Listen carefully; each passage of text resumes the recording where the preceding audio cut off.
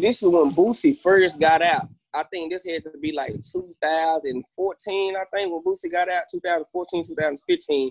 And, man, we was in the street, so we had the money for it. He charged us for the video, for the verse.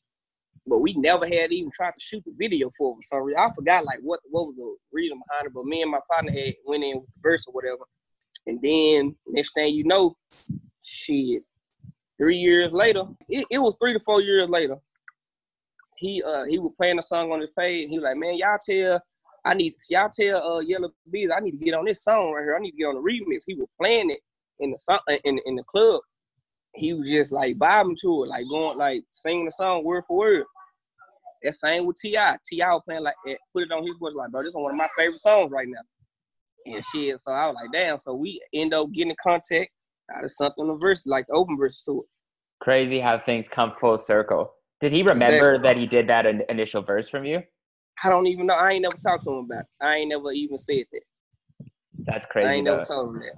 And then it happened off the love. Out of all those features you had, you have Tip, 2 Chainz. I mean, you work with Gucci, Kevin Gates, all these big people, Too Short. Is there one verse that has meant the most to you? Maybe it's that Boosie one. Maybe it's another one. All of them do.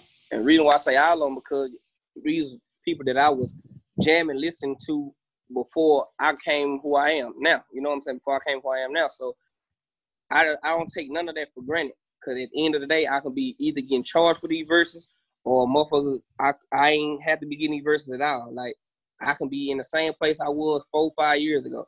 So I'm grateful for all of them. Each and every one of them means something to me. Like, just them taking their time out, their busy schedule, from their family, from whatever they doing to do this song, do this verse for me. That shit means something.